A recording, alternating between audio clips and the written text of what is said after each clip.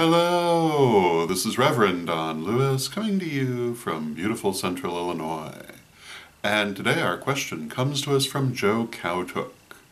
And Joe writes to ask what it means when streetlights go out as you walk past them. And the answer to this is first and foremost that you have a great deal of energy, and secondly that it's probably not very well controlled. Psychic energy can interact with electronic devices, and you'll hear about this if you are in the metaphysical community for any length of time. You'll find people who will burn through phones, people who can't wear watches, people who will sometimes quite unintentionally turn off things like televisions and computers simply by being near them, and occasionally who will turn them on in the same way, usually not intentionally. And this also happens with things like streetlights. It also can happen with any electric light. And usually it's quite random, and it's because the person's energy is projecting out in all directions. And what this really means is that although your energy is strong, you really need to learn how to ground it better. And this is not entirely unusual because grounding, although a very basic technique, is also a very important technique, and when people have strong energy, it's sometimes harder to ground it.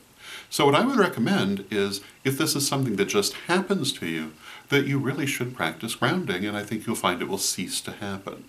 Now, when these things happen, they're usually rather random.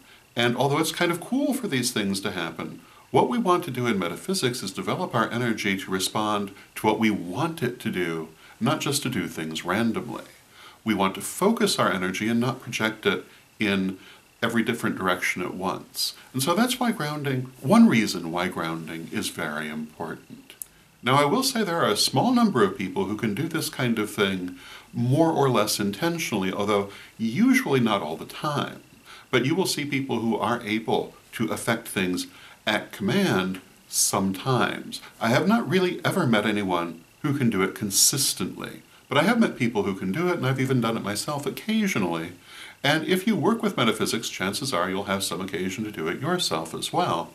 But again, you want to do that when you want it to happen, and in some cases when you need it to happen, not just as a random thing. So I hope that answers your question and gives you something to think about, and until next time, may you blessed be. Hello, this is Reverend Don Lewis coming to you from beautiful Chicago. And did you know that I have been a professional psychic for more than 30 years?